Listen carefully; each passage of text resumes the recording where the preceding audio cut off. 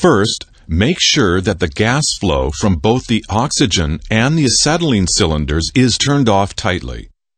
The two cylinders are secured in an upright position. This is usually on a wheeled trolley. Look at the hose pressure and cylinder pressure gauges on top of each cylinder. Both gauges on each cylinder should read 0. If both gauges do not read 0, turn the main cylinder valve on the top of the cylinder clockwise to close it completely.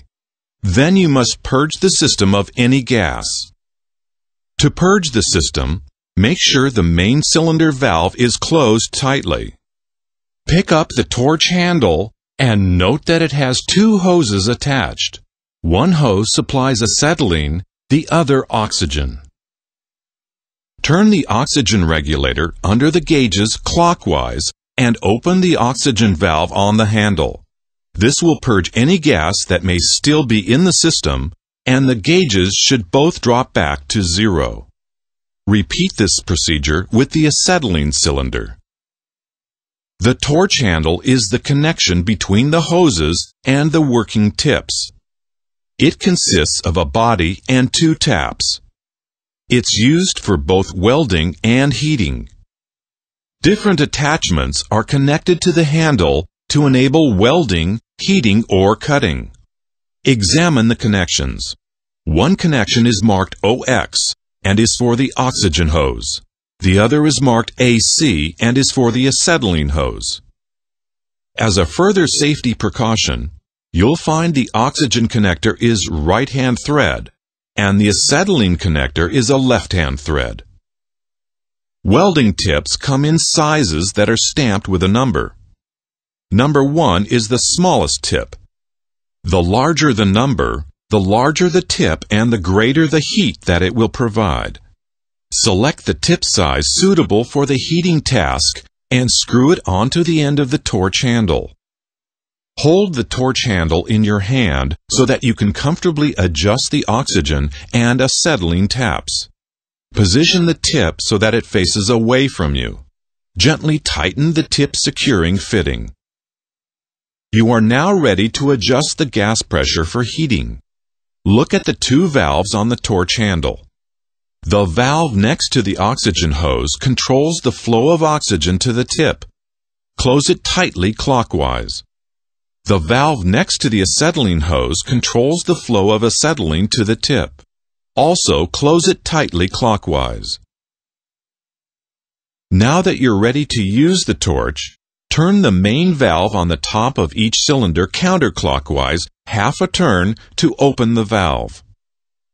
The needle on the cylinder pressure gauge will rise to show you the pressure in the cylinder.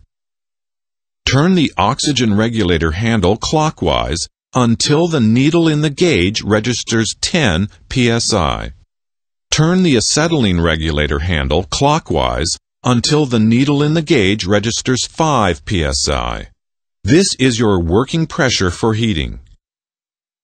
Before you light the torch, check the area you're working in to make sure there are no flammable materials or fluids nearby. Workmates should also be clear of the area. The welding flame is not only extremely hot, it also produces dangerous ultraviolet rays, which will damage your eyes. It is absolutely vital that you are wearing the right safety gear, gloves and tinted goggles or face mask. So put them on and adjust them comfortably. Now you are ready to ignite the torch with the striker. The tip of the torch must be pointing downwards away from your body and away from the gas cylinders. Turn the acetylene valve on the torch handle slightly towards the on position. You should hear the gas hissing. Hold the striker against the tip of the torch with the lighter cup between the torch and you. Flick the striker to create the spark that will ignite the gas at the tip of the torch. Open the acetylene valve slowly until the sooty smoke produced by the torch disappears. Then slowly open the oxygen valve on the torch handle. As you open the oxygen valve, you will see the color of the flame change. The pure acetylene flame is yellow. and it will change to blue as you add the oxygen.